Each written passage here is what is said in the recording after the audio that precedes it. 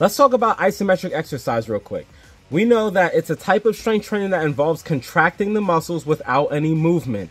Usually people think of isometric exercise as like lame or wall sits or like that type of exercise that we use for beginners just starting out, or if you're in like rehab and it really has no other type of benefit outside of those realms, and that is just simply untrue. So what it is essentially we're holding a position, or we're pushing or pulling against an immovable object, yielding or overcoming. It can be a useful tool for improved muscle strength and endurance, and it can be incorporated into a variety of fitness routines, as we have demonstrated on the channel many times before. And yes, it is possible to increase muscle strength and power through isometric exercise without necessarily increasing muscle size or mass.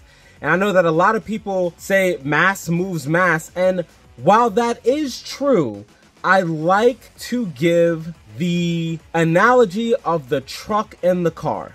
So I've broken this analogy down before. Before we continue, I want to make sure that we really understand this analogy. We have two vehicles going down the highway. They're both doing 60 miles an hour. One is a tractor trailer, over 10,000 pounds, sometimes upwards of 50,000 pounds. And we have a car, which is anywhere between 2,000 to 4,000 pounds. Okay?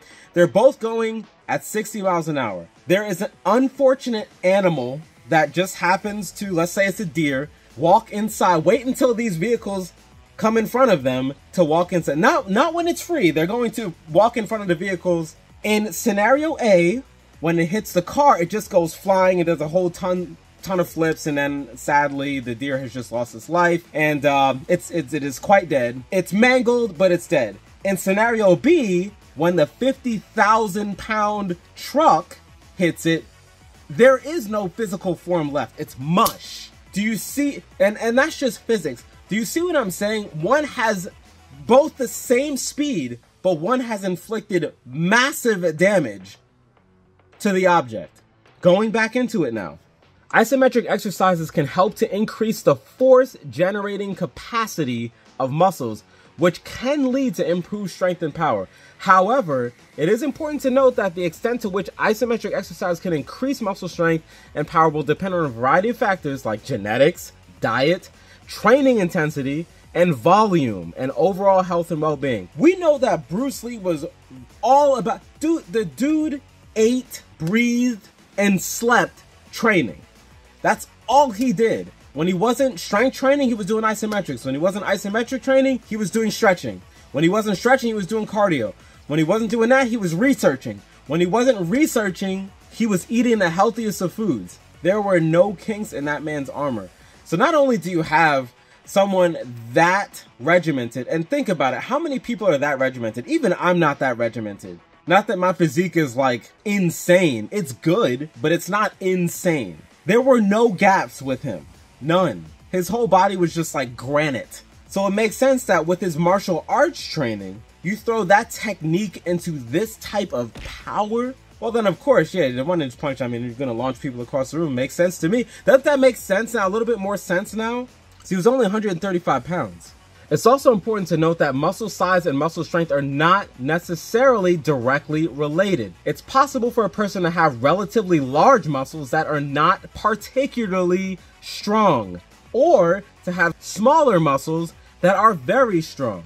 I want to drop this real quick because at the time of this recording, I am training my legs for hypertrophy. My legs really haven't been that big over the course of my lifting career, and that's because I've always trained in that strength rep range. Every now and then I'll throw like some 3 sets of 10 stuff in there, but I've always been in like that 6 or less. I really wanted them to be powerful. I was kind of chasing the whole Rock Lee thing and just wanted to be, you know, I want really powerful legs. So a lot of the time, whenever I would load something up for legs, I mean, I was always attentive of what's going on around me. And, you know, sometimes I would get some smirks, you know, when I would load up the leg press, and, you know, they would think that maybe I'm going for an ego lift and there's no way I could come all the way down and go back up. All right. But then, like, the smile, usually the smirks kind of went like this,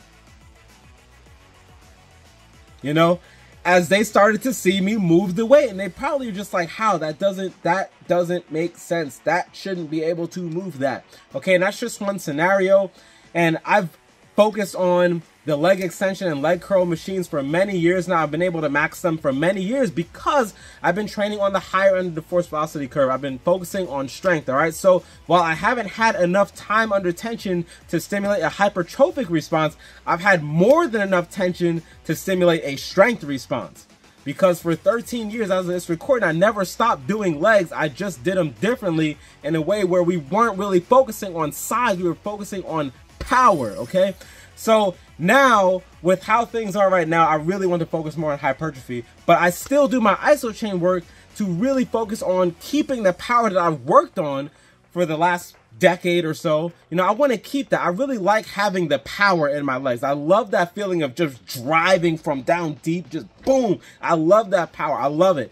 It's part of why I love training, honestly. I love power, okay? But that's a scenario. And honestly, I think we've talked about this before on a couple other videos. You've probably seen somebody like that where there's like videos, I think I saw a video of this guy trolling on YouTube in a gym, and he had like 315 or 405 bench, and he was only like 150, 160 pounds. I don't know. Google search it and see if you could see what I'm talking about. He's a younger guy. It's possible he's using fake plates, but you know, that's not always the case.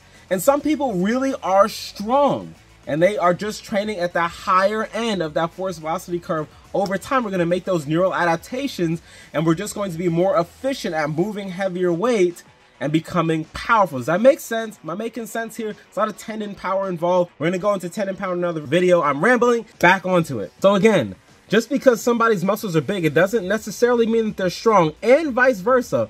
If someone's muscles are small, it doesn't necessarily mean that they're weak. The size and strength of the muscles can be influenced by different factors, and it's possible to focus on increasing one without necessarily affecting the other, and that's all about training on each end of the force velocity curve, taking a muscle to failure. But the load that we take the muscle to failure on is the determining factor here. But the key factor to these adaptations, either strength or hypertrophy, is still taking the muscle to failure. Just what load are we taking it to failure? Am I making sense here? Overall, isometric training is a very, very powerful tool for increasing muscle strength and power.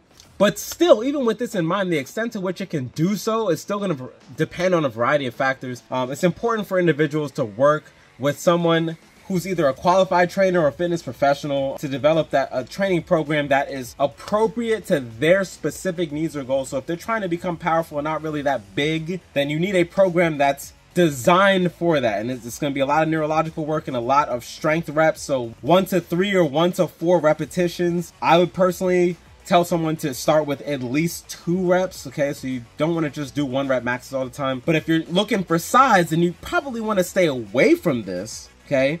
And focus on that 8 to 12 rep range for hypertrophy. But the key still is, if you want the best strength adaptations, you want the best strength, you still have to take your muscle to failure. If you want hypertrophy, you still have to take your muscle to failure. The difference is in the load. All right, guys, what are your thoughts? Do we understand how this works? Do we understand how you can become powerful without necessarily increasing your size? That's why the Isochain is so freaking good.